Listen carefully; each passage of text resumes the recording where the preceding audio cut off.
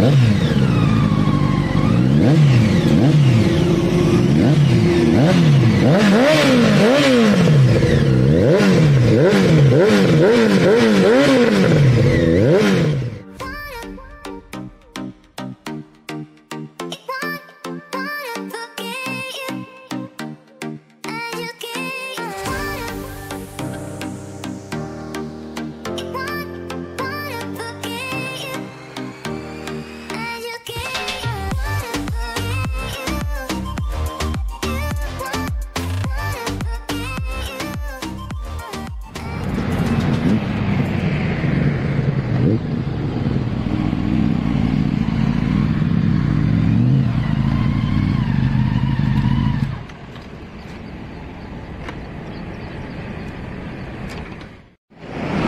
morning friends, what a heck of a ride on this CBR 600 F3 and what a beautiful place to shoot it.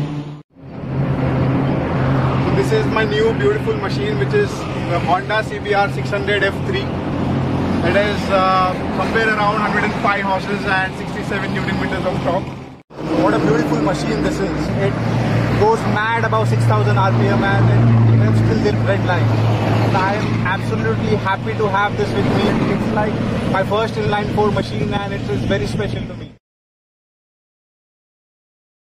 Hello guys, welcome back to my channel. I hope you all are doing good, and today I am going to share why I bought the vintage Superbike compared to the latest ones right now here in India. But before I start with my video, I would like to share a few info on the latest launch. So first I'll talk about the Bullet 350, which has been launched at a price of 1.21 lakhs ex-showroom. It's a BS6 variant, and unfortunately the Bullet 500 has been discontinued now. But the paint scheme to the 350 is now been borrowed by the 500. So the next bike on the list is the Dominar 400 BS6 variant, which has been launched at the price of 1.91 lakhs ex-showroom, and it is 2000 more than the previous version, which was the BS4. And in terms of the power figures, Dominar retains the 40 PS and 35 Newton meters of torque. But if I compare it with the weight, Dominar has gained 3 kgs of weight compared to its previous version.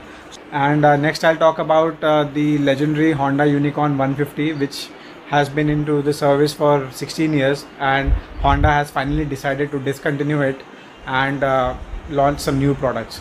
So this was all about the latest launch which I wanted to share with you all. So let's begin with the video. Let's start.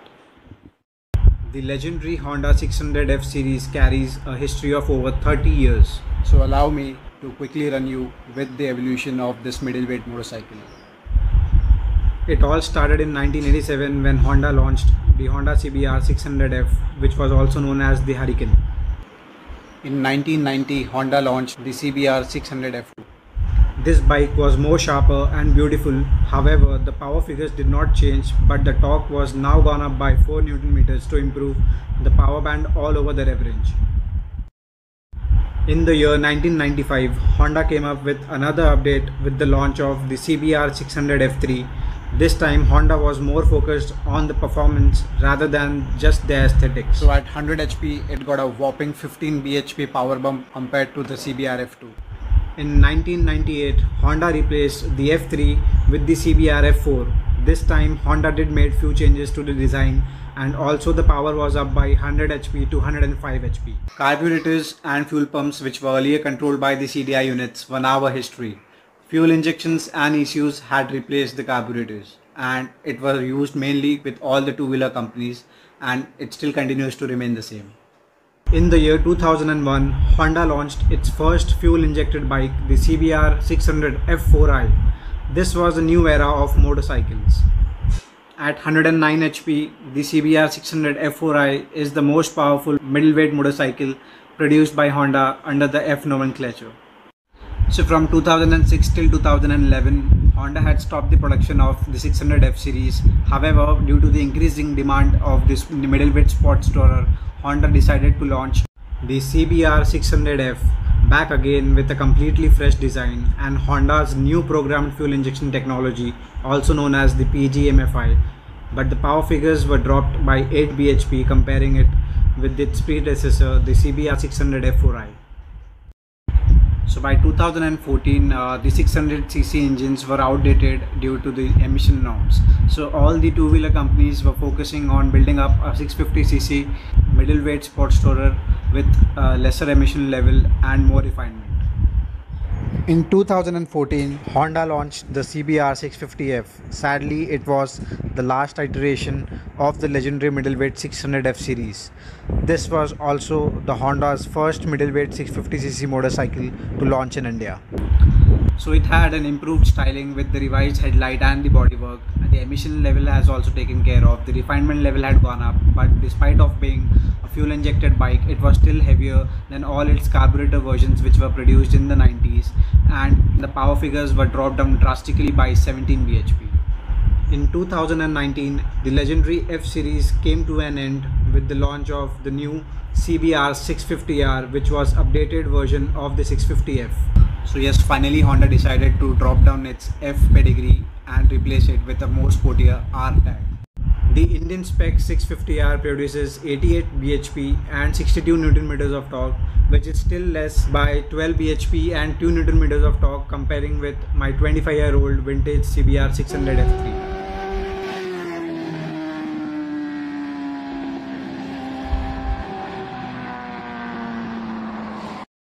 Which also brings me back to answer the question that why I chose to buy a vintage superbike over the latest ones. Let's find out. Enter the legendary 1995 Honda CBR 600 F3. Though it looks pretty heavy with the flesh, but it is freaking 26 kgs lighter than the most affordable inline 4 600cc bike, the Benelli 600i. If I have to stack it against the last generation middleweight F series, it is still 10 kgs lighter than the CBR 650F and also produces more 15 bhp and 4 Nm of torque. So well, that also brings me to few more USPs of this bike, one of them being the direct air induction technology that Honda used in this bike to improve the mid-range and the top-end power of this bike. So it gets fully adjustable preload compression and rebound damping both at front and at the rear, which only the higher segment motorcycles, which are about 10 lakhs, have those equipments with them. Take it out on a track, in the cities, on the highways and the canyons, and it will do its job with a smile on your face. So talking about the performance, it is an all-rounder. I haven't tested it on a track, but with the correct suspension tuning and a good set of sticky rubber, I'm sure that it won't disappoint me on the track either. I absolutely love the way it delivers its power, and it pulls up sweetly from the idle higher up to the 14,000 rpm red line, and there isn't any flat spot or the power drop whatsoever. And the addictive inline 4 symphony begs you to keep the throttle wide open until you reach the red line. Being an old school bike, it has its own advantage, which differentiates this bike from the other sports bike that we see here in India. And since it is a sports tourer, the riding posture is not very aggressive, and it is also comfortable for the pillion for touring. One more advantage is its low maintenance compared to the 600cc bikes that we see now. This is mainly because it uses the carburetors as the fueling system, so the working mechanism is similar to the single cylinder engines that we see in India. So it really becomes easy to service and repair this bike at almost any two-wheeler garage, provided the mechanic has a good amount of experience. So it does lack few equipments like the slipper clutch and the dual channel ABS compared to the modern 600cc we have it here in India, and also the traction control, but given the price I've bought it for, I cannot complain and I ask for anything much, because I've bought it for 3 times lesser than the most affordable inline 4-cylinder bike, the Benelli 600i, and it really does everything what a 600cc sports tourer should do, and I do not have any complaints whatsoever. So I am really proud and very happy to own such a legendary bike like this. So I hope you guys enjoyed this video, and in case if you enjoyed this video, please like my channel, subscribe to my channel, hit the like button, and stay tuned for more videos.